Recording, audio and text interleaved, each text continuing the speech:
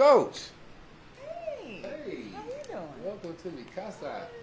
Favorite coach in the world. It's so good to see you. What's going on? Good to see you. What's up? Yes, I just had to stop by for a second because I cannot thank you enough for Zeus. Oh man, He is so sweet. We do everything together, and I just had to say thank you again. You're welcome, for sure. Okay. Yeah. And throughout this whole process, you have been so incredibly supportive of me through this. And I just feel like this has evolved past more than just client and coach. And I just feel like you've just become a really good friend to me.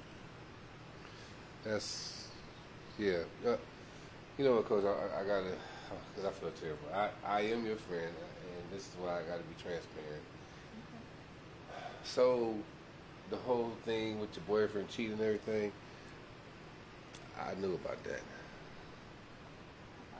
Okay. Yeah. So you knew. I knew, but it wasn't. We weren't friends. It was coach and client at the time. I didn't want to cross boundaries. I wanted to respect your space.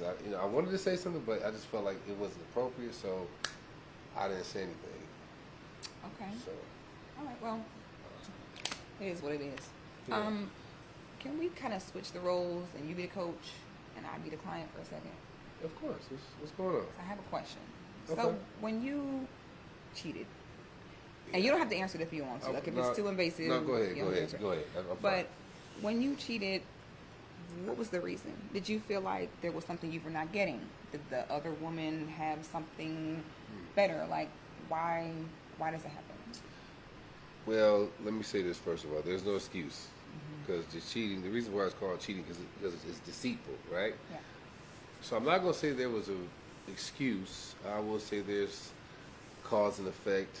I think that the woman I was dating at the time, she just wasn't very supportive of my global dreams. Okay. She was like, it's just chips and all that. But then I had another woman who I dated in high school. She was a friend and she was very supportive, and I was a little vulnerable. You know what I'm saying? Like I said, no excuses, but I put myself in some bad situations, and things kind of escalated. And next thing I know, I'm at her house. You know, we're drinking, and I crossed the line. Yeah. So y'all slept together? No, we was awake. We didn't sleep together. No, not like that. We wasn't awake like that. We was okay. So we were planning on sleeping together, but I don't know, man. We kissed and we got to the room, and I just stopped and I said, I can't do this because I love my girl, and yeah, we didn't go that far, but yeah, we kissed. Because the way everything had blown up the way it did, I kind of assumed y'all had went all the way and slept together. No, it's just a kiss. A kiss? No, kisses are nice. Kisses are nice. I mean, if it's the right time and the right people, then it's kisses. I mean, Birdman kissed Lil Wayne. You know. Yeah. I kiss my grandma. People kiss. Kissing is not like somebody gonna die. It's like a cultural thing. You know, Italians kiss. Friends. Friends sometimes. Sometimes friends kiss. Okay. If it's like friends.